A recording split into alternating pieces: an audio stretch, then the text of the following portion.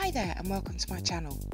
In this video I'll be continuing on with my small Born Pretty stamping plate haul that I recently purchased, and I'll leave all the product information in the description box below. And for these swatches I've used my usual mixture of stamping polishes along with my Starry Sky stamper and my small clear stamper. Before I get started, don't forget to hit that like button as it really does help me out. So these two small square plates from Born Pretty are from the BP-X range.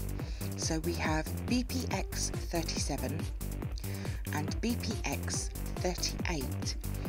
They are really making some fantastic stamping plates, and I've got lots and lots to share with you over the next few weeks. So make sure you're subscribed and have the bell notification on so you'll know when I upload. Also, if there's anything that you would like me to do in a video, making a mani, using a particular nail tool that I have, just leave comments below and I'll see what I can do.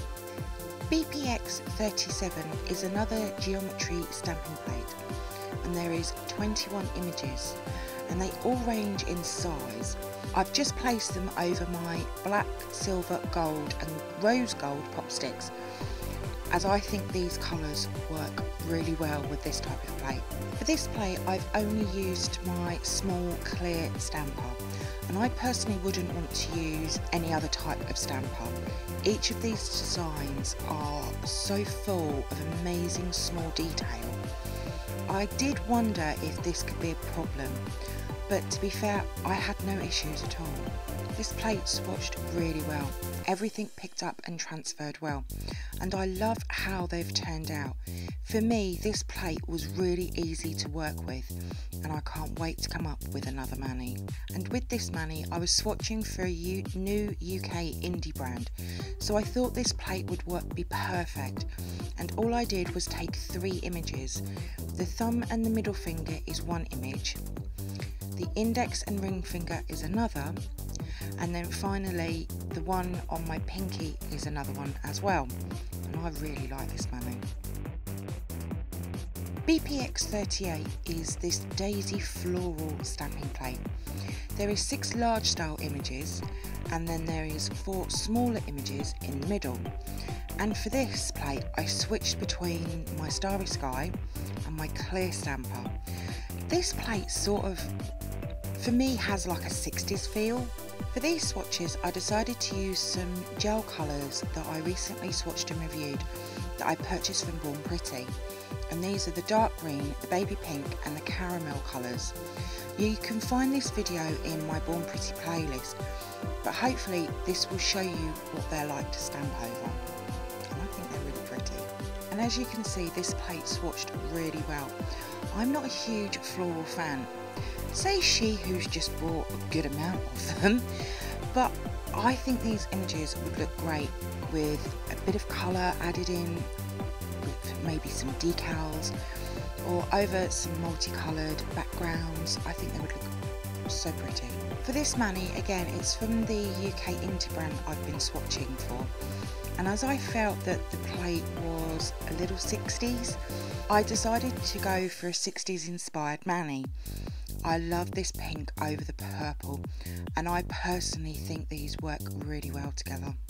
So onto some live swatching, and I'll just be taking some random swatches from each plate, and I'll be using my XL Fabionails stamper and scraper, my Born Pretty black stamping polish, and I'll just be placing them onto my lint roller as I always do. BP-X37. For me, this plate is just so interesting.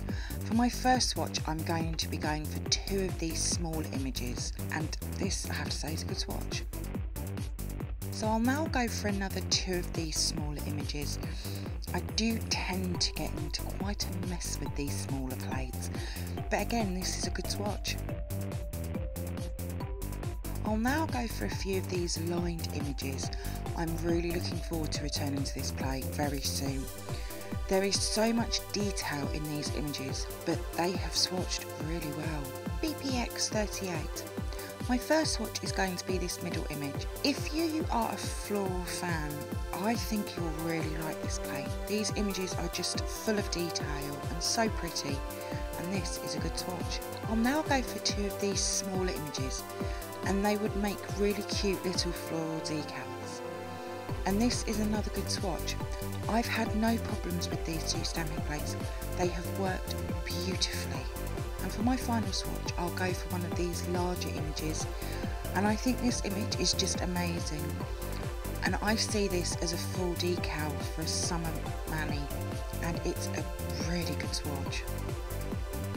So I hope that you've enjoyed my swatch and review on these two BPX range stamping plates from Born Pretty. If you did, then please give me a thumbs up, and if you haven't yet subscribed to my channel, then I would love it if you could. And also don't forget to come over and follow me on Instagram at Glitter Shine Nails. So until next time, happy stamping and bye!